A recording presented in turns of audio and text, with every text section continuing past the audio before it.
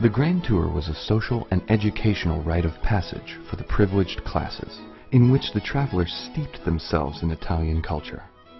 The pace was slower and more immersive than the way we travel today, with trips taking anywhere between 6 months and 2 years.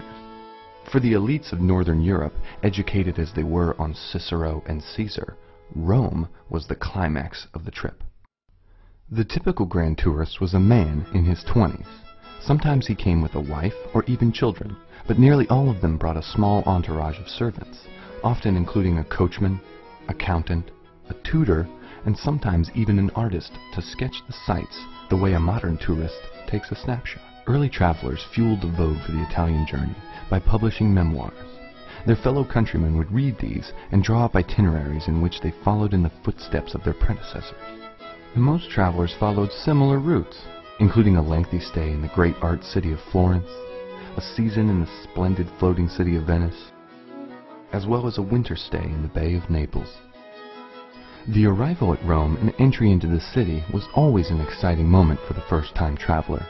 The Englishman, William Beckford, wrote, "Shall I ever forget the sensations I experienced upon slowly descending the hills and crossing the bridge over the Tiber, when I entered the avenue which leads to the Porta del Popolo, and beheld the square, the domes, the obelisk, the long perspective of streets and palaces opening beyond, all glowing with the vivid red of sunset?"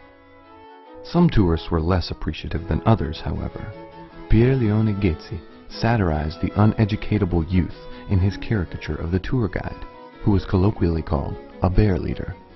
As the English traveler Joseph Cradock wrote in his memoirs, "Foreign travel is knowledge to a wise man and foppery to a fool." But many of the visitors threw themselves at the opportunities with vigor and appreciation. They took lessons from antiquarians, they bought guidebooks like Giuseppe Vassi's Itinerario Istruttivo, and they studied the city's sights and thought seriously about its lessons. And just as today, the Grand Tourists shop for mementos of their travels. The very wealthiest of tourists acquired ancient Roman sculptures and galleries full of paintings.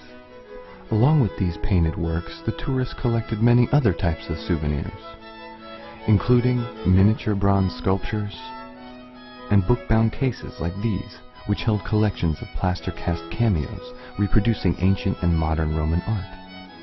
They also collected beautiful micro-mosaics of Roman splendors and, of course, volumes of prints by Vassi or Piranesi. These mementos would allow the tourists to recall their travels and boast of their experiences to others.